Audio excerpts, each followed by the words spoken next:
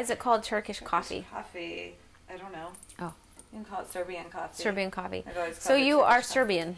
Yes. And your husband too? Yes. Okay. He came here. He came here in 1992. Uh-huh. He was a junior in high school. Oh, wonderful. He was a junior in high school, and he came. His uncle in Kenosha made him papers, a student visa, and he came to Kenosha and finished his junior year and his senior year of high school. He graduated in June of 95.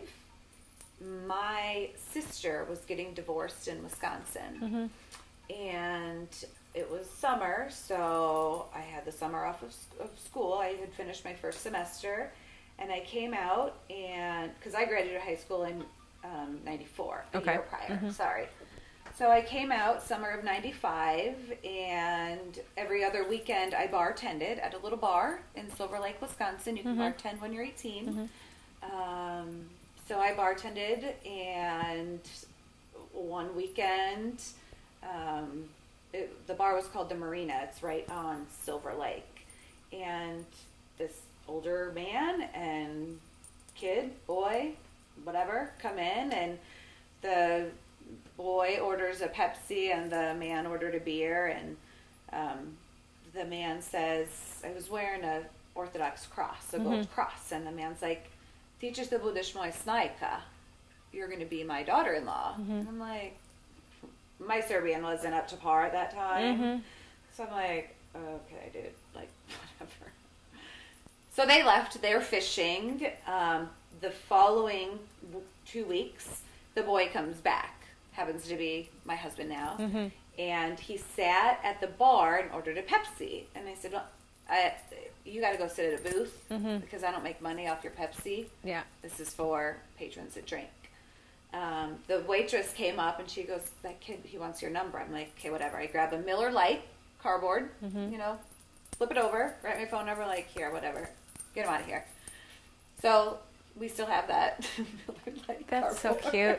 I love that. And that was the summer of 95. We were married November 5th of 95. Holy smokes.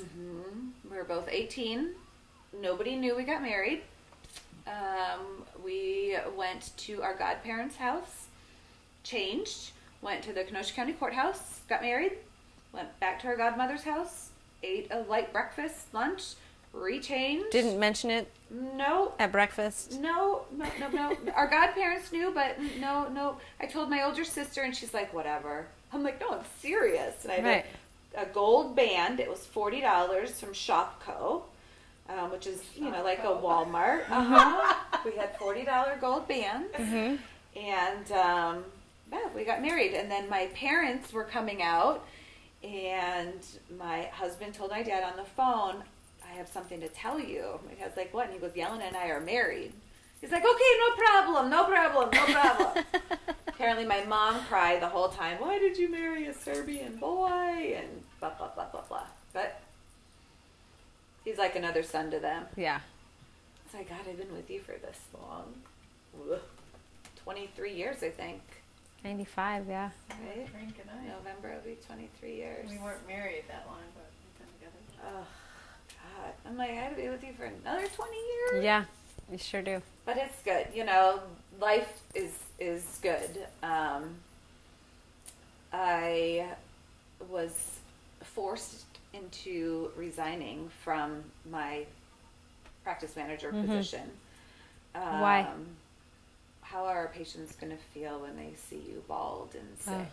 And I'm like, those are my patients. I've taken care of them for 2 years. Yeah. So, you know, everything happens for a reason. I think our time on earth is, we know, I mean, when we're born, God knows when we're going to go. We're not religious people. We go to church Christmas and Easter. My kids go to church camp a couple weeks a year. You know, whatever. But I do believe that. But you have faith. Oh, yeah, for sure. For sure. Yeah, and I mean, you don't. My therapist told me a couple months ago, this is the edge. You're over here. We need you to come back this way. I'm like, But I was there before all of this. Yeah. I'm like, so when my kids come home and say they're hungry, what's for dinner? I don't know. You got fucking 10 fingers and figure it out. Make some dinner. You want ice cream for dinner? Cool, let's go. Let's go get ice cream. As a matter of fact, I was just staring at these popcorn buckets before y'all came. I'm going to make sure I stop at the movie theater and refill it because that's what I'm going to have for dinner. I want movie theater popcorn for dinner. Nice. So, which movie theater? Right there, Joliet Mall. We buy those and you go back and the one's $4.50 to fill and I don't know what the other one is. $3.85? Yeah. Nice. Nothing beats movie theater popcorn. So yeah, I mean, I say fuck it a lot to a lot of things. I could care less. I took on a job like January, February, and it was so boring. I think I was making $17 an hour to answer a phone when it rang 4 times a day, to tend to these 25 koi fish. This architect business here in Plainfield. I took my dog to work because it was so boring. One day I'm like, ugh, I ate lunch. I went in the woman's locker room, took a 45-minute nap, came back, still nothing to do. I went upstairs to the HR manager. I'm like, you know what? It's not my thing. I'm quitting right now and leaving. He's like, what? I go, this is an overpaid fucking job to do nothing. I said, I'm out. Bye. I looked at So do you feel like this has changed your general perspective? Absolutely. Absolutely. Little things, fuck it. Yep. Even big things. Right. I mean, my dad's in congestive heart failure. It's a big thing. That's a big thing. So 2 years ago, I probably would have been freaking out. Right now, I'm okay. Should I maybe get on an airplane? Yeah, but I'll give it a few days, see what happens. But guess what? Our water's boiling. Our water's boiling. So, for our Turkish coffee, Rhonda likes big cups, so I took out the big cups. And we only use raw sugar in the house. Okay. So why do we only use raw sugar in the house? Supposedly it's healthier, Better for you. I don't know. I was a Splenda chick. Okay. Do you like sugar in your coffee? Yeah, sure. Rhonda? Yeah. However you make it. Okay. So I'm going to put some sugar. She puts the sugar right in the hot water. Right in the boiling hot water. And we're going to let it warm up and just melt down for a second. Okay. Turn to a boil. We're going to get our Turkish coffee. How did you learn how to do this? Godmother. Oh, okay. And probably my husband's aunt, too. And when you go to Serbia, all you do is drink this stuff, shit diarrhea, and lose 30 pounds. Because they drink like 12 of these a day. Okay, so I'm making 3 cups. Am I gonna? That's not me. That's me. Am I gonna lose 2 pounds after drinking 1 cup? Something like that. Probably. All right. So I'm gonna put in 3 heaping spoons because I'm making large cups. Large cups. If it was the littler cups, What does that look like? the little cup. Yeah. It's like a shot, like a. Yeah, like What do they call it? It's Espresso kind of size. And this is not. This is you have to enjoy. Gotta. The best is having a cup of Turkish coffee with a cigarette. Oh yeah. Oh yeah. Well, that's After probably the sex? trick. No, this takes too long to make after sex. Oh no. So you wait till it kind of boils and a foam comes up. Okay. And you want to get it off because if it overfills, it says it's meant that you'll have company. You have company. I do have company, so it didn't overfill. So it didn't overfill. I like to take some of the foam on top. Uh-huh. I spilled on that one. And just put a spoon in each cup. Kind of makes a froth on top. Okay. And then you pour it. And I do a little, like a quarter, and a quarter, and then I come back and top them off. And some people look at this like, why are you Where do you get this? Tony's? We go to some Serbian stores in the city. Uh-huh. But you can get the coffee at Tony's. Oh, and I like putting a little bit of whipped cream on top. Okay. It adds a little bit more sweetness to it. Is it like super strong? Yeah, right, because you shit your brains and lose 30 pounds. Probably. And then, if we were drinking them out of the littler cups, they come on a saucer plate. And when you're done drinking, you can turn the cup over, and those grounds come up down off the cup, and you can get people who can read. Oh, the grounds the of grinds. the cup. Interesting. Like fortune tellers. Yeah. Yes. Yeah. There's a lady in Ireland that reads fortunes in asparagus. Oh. It's weird. She like has the thing of asparagus and she drops it and then she reads the asparagus for people. Novoisha's mom can read the cup. My Really? husband's mom can read the cups. Rhonda, do you want Whipped cream? I'm good. Would you like whipped cream? I do, yeah. Me too. I love whipped cream. And it just melts inside. Yeah, so man. It's like adding cream to your coffee. I'm with it. Uh-huh. Yeah, see, that's the other thing. Everybody when, here, I'll take yours. I'll take Ron's. I'll take Rhonda's. You know, go. Cheers to Cheers. Cheers. To making TV. and thank you for coffee. Mm-hmm. Welcome. It's hot. Careful. Yeah, I don't- Actually, ours is probably cooler because it has the whipped cream. I am a wuss about heat. Are you? It's not so bad. Oh, and I don't need any more sugar. That's pretty good. It's good. Drink. I love this. I always loved coming here for this. I should get you your own stuff. You know that? Seriously. I will. I'll get you your own stuff. You've seen me make it. It's piece I of have cake. so many good memories of just Remember the priest coming? You're like, oh my god. what's happening. Why is there a priest in their house? All the Slavas. Oh god. Why was the priest in the house? Every year the priest comes and blesses the house before Easter. To everyone in the church? Mm-hmm. How many people is that? That's a lot. That's a long day for that guy. Yeah. It comes out in the newsletter when he's going to be in Plainfield, Crest Hill, and What church? St. George in Joliet. The big monastery that we also go to where the kids go to camp is in Libertyville. It's a big one. Yeah. That's where all the priests, a lot of them live, and the priests are pretty cool. You can talk to them in English finally. Church sucked when I was little because you never, it was all old. It's like, I have no idea what he's saying, but I'll trust myself because everybody else is, now I know The message. what he's saying because he'll do half in English, half in Serbian. That's helpful. Yeah. Oh, yeah. Yeah. Even just at this funeral, everything was. I'm like, really, people? So when you were entirely bald, you had a henna tattoo. Yes. What made you decide to do that? I love henna, and I saw some pictures, probably on Pinterest or something. So I reached out to a young lady. She is actually here in Joliet. I have her info on Facebook. Anyway, I was going to Arizona. I took my entire family to San Diego for a long weekend. I rented a big old beach house and invited everybody there. So the kids and I flew to Arizona, and then we all drove. But nobody knew where we were going. They didn't know the house or anything. We were, I think, 3 houses from the ocean. But before I went, I'm like, oh, I want to do henna. So she came here to my house, and it took her about, it took her about 2 hours. I think I paid $100.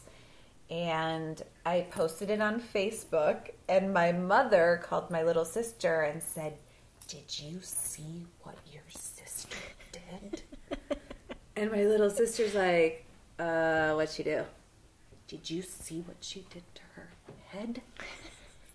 And my sister's like, yeah, her henna tattoo? What do you mean henna? My mom's 70-something. My sister's like, Mom, it's like henna. It's ink. It comes off after, a week or so. Oh, I thought she tattooed her head. She didn't like my fucking photo. I'm like, you really thought that I would tattoo that on my head? So, yeah, when I got to Arizona, she saw that, it's not. And temporary. Of course, my dad called me a gypsy and why you do this. And, yeah, but it was cool. Yeah. Everyone stopped and asked about it. Right. And just another milestone. You know, you had to make fun and enlighten the situation when you could. Right. So, That's cool. yeah. My toes were peeling, like my skin would peel, and I'd leave like a pile like on a napkin on the table for my family. Like, it's like Austin Like, what is Powers. this on the napkin? I'm like, oh, my toe peelings. I'm sorry. Sorry, it's my skin coming off. Don't mind me. Yeah, feel my pain. Were there other things like that, little things that just like you didn't expect? I don't know. Maybe it was like the people that reached out. Like, I really rarely knew you. My one girlfriend who prompted me to get a mammogram back in probably 5-6 years ago. I was 35, so almost 7 years ago. Cindy, I went with her to her screening, and they told her, you're positive for triple negative breast cancer. And I remember I was her chemo buddy one time for treatment, watched her go through treatment. She's now 6 years out, so she's doing awesome. But she came around quite a bit. She would just come and sit on my couch and just not talk. Just sit there and stare at whatever was on TV. I have no idea what I was watching. I was out of it. She'd just sit there. She'd bring me a vanilla shake from McDonald's. The change in you think, if you look forward now, do you see like a path for yourself that you didn't have before because of this? Do you have a dream for your future that you didn't have before because of this? Well, I can tell you, in 8 years, I am very adamant about my husband to retire. So he'll be 50? Sell everything we own and move to the north of Spain or the south of France. No shit, where in north of Spain? I'm still Googling. It looks like we can get like a 700 square foot apartment for about 180,000 US dollars. Nice. Just, work at the local apple picking farm stand for a couple bucks a day. Yeah. And just enjoy every day here. Spanish lifestyle is the best lifestyle. Yep. I studied in San Sebastian, which is in the north coast. Oh. After I finished college, I was there to finish my minor for 3 months. It's amazing, just amazing. Yeah, I'm So excited. that's a fantastic dream. Yes. Why make all this money and save all this money and you can't touch it till you're 67 when I need a couple new hips and a new knee? Right. Like, I don't know if I'm going to be here when I'm 67. Yeah. Seize the day. So, yeah. Carpe diem. You never know. I mean, none of us know. No. I just have an extra tag on me than some people. So, Do you feel like it's more of a sense of urgency to yes. enjoy every minute? Yes. Yeah, I've got to get it all done now. I like things planned and structured, and I do things that I normally wouldn't have done. I shop at Nordstrom's and Crate and Barrel, and you get popcorn for dinner? I eat popcorn for dinner. I use the nice china. Who cares? You should. Who cares? Yeah, you only have one life, and mine sucked for a little bit, but I didn't have it as bad as some people. I know that. I was very fortunate. When I went for my biopsy, I told the doctors, I said, do me a favor. I said, pray that it's positive. And they took this white chucks off my face. They don't want me to see in the monitor. And the nurse is like, what did you just say? And I go, pray that it's positive. She goes, why would you say that? And I said, just spare my mom and my 2 sisters and the people around me. I'll take one for the team. Yeah. And they said, yeah, people don't say that. Well, it came true. So that's all right. And I would do it all over again. I have a great support system, a great, husband and family, and do all. Would I wish it on anybody? Absolutely not. But you'll get through it. So it's okay. And it's, people say, is the grass greener on the other side? I don't know if I'm on the other side, but I can say that it's pretty damn green. I'm having a good time. So what's your message to all the ladies and people? Never give up hope. Dream big. Nothing is unattainable. Love all around you, you know, be kind, hold that door, say good morning, put a smile on your face, smile to a stranger. You never know what somebody's going through. It's all right. You'll be fine. I promise you, you'll be all right. Thank you. Welcome. Thank you. Thank you. I'm sorry I made you cry. No.